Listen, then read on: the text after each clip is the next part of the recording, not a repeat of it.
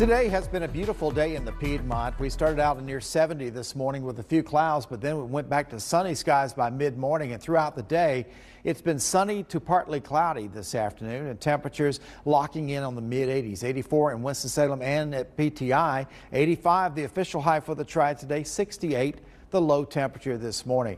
And it's really nice because this time of year it can be so hot and so humid, but not today. We're in the low to mid 80s across the Piedmont, and you can escape that heat always. Go to Beech Mountain or anywhere above 5,000 feet. They're in the 60s right now. Satellite radar shows you it's a good looking day outside with sunny to partly cloudy skies. We open up the picture. There were some showers in our southern counties earlier. Now they're down in the coastal areas of our state and also down in parts of South Carolina.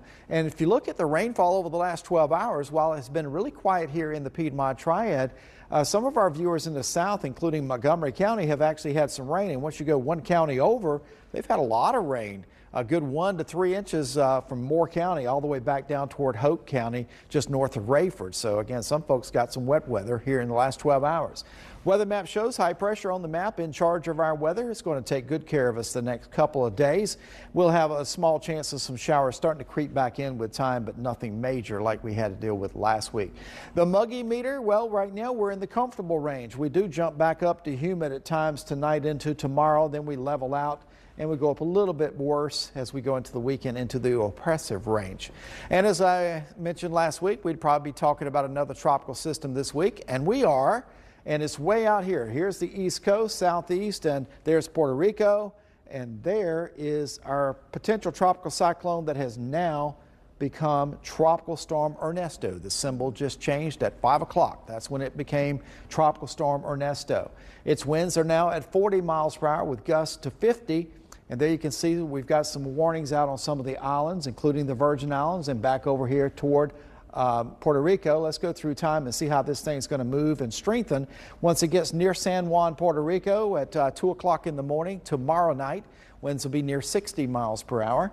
And then this system starts to turn north, and it looks like it's got its eyes set on Bermuda. Bermuda is right in here, and it's showing a Category 2 hurricane on Saturday with 110. That's almost Category 3, so that would not be good for them. That's a strong storm. Here you can see the east coast of the United States avoiding us. You remember last week when we first started seeing the potential, one model had it coming on our beaches. They've all backed off of that now, so that's good for us. Mid-80s at the beach for the next couple days with some sun. Mountains have a small chance for a shower tomorrow and mostly sunny on Wednesday, 70 to 75. In the Piedmont, 78 degrees this evening. Overnight, we're heading back down to 66. That's pretty comfortable compared to what we've been seeing. 81 degrees tomorrow, mostly cloudy, just a few showers. Our chance for a shower tomorrow is 40%. Then we're looking good Wednesday, Thursday. Small chances of showers as we go back into the weekend. Temperatures creep back to the mid-80s, so no real hot temperatures in this 7-day period.